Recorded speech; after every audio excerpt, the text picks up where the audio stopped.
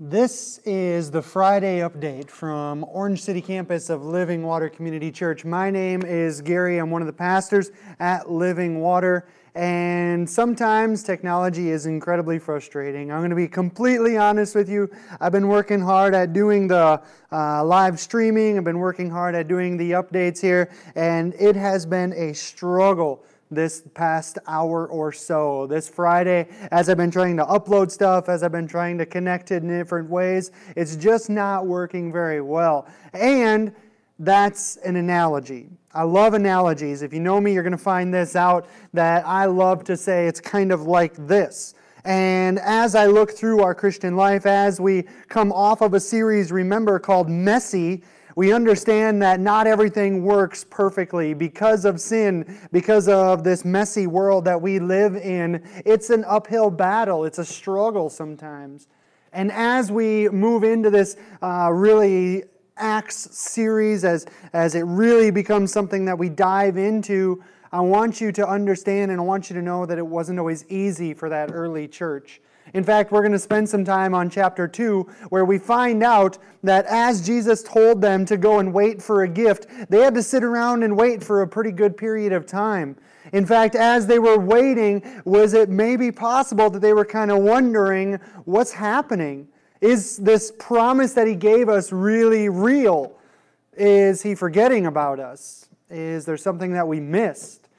And I think as we think about that in our lives, as we put that into our context, we can relate to the disciples pretty well. And we can understand that our struggles aren't really that far away from some of the things they might have been feeling.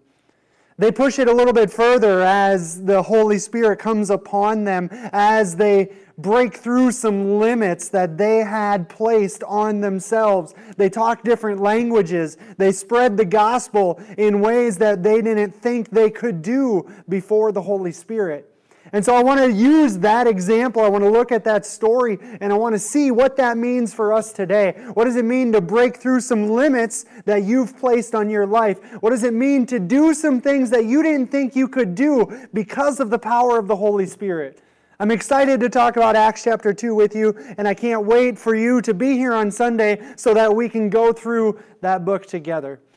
Just a couple of reminders for things for your calendar. Don't forget to stick around this Sunday after the service because Sandra, my wife, she's been working at Atlas, and Atlas does a great job of mentoring people, of walking alongside people, and she's going to give some updates on what that looks like to do that on a Living Water basis, what that looks like to do in our particular church. So stick around after the service and hear from her about some of those mentoring things.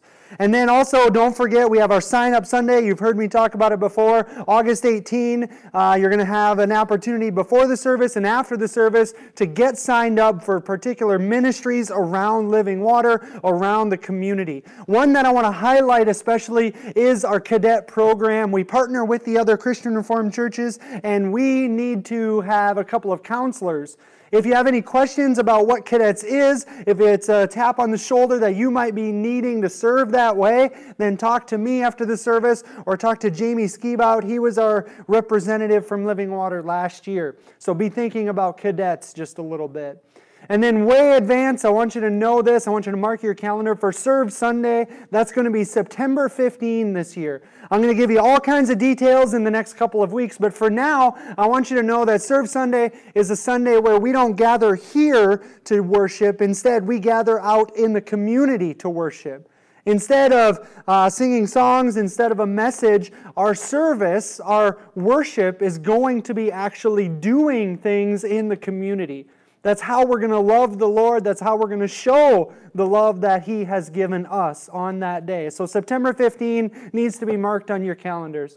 I want to circle back to Acts chapter 2, and I want to say that this Holy Spirit idea, this understanding of God's presence living within us, is something that we cannot help but get excited about.